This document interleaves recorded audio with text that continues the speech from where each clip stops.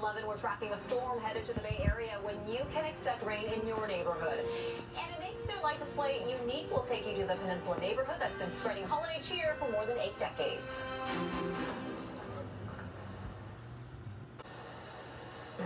Right now at 11, a car used as a battering ram, the wild break-in caught on camera in the North Bay.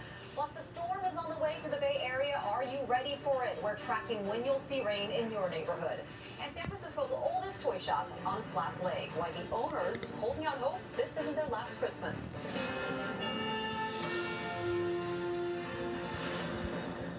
A live look across the Bay Area on this Saturday evening. NBC Bay Area, a storm ranger tracking on San Bruno Mountain right there. We've got a round of storms heading our way. People were a step ahead in San Francisco, loading up on sandbags before the wet weather is moving on in. We want to get straight to meteorologist Rob Mayen. Rob, what can we expect?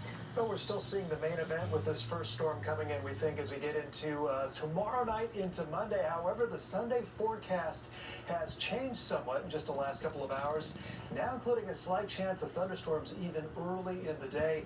And then, yes, as we head into that Monday morning, it can be wind and rain likely to become more widespread. Right now, Storm Ranger picking up some echoes here offshore. Nothing significant near the coast just yet, but as we widen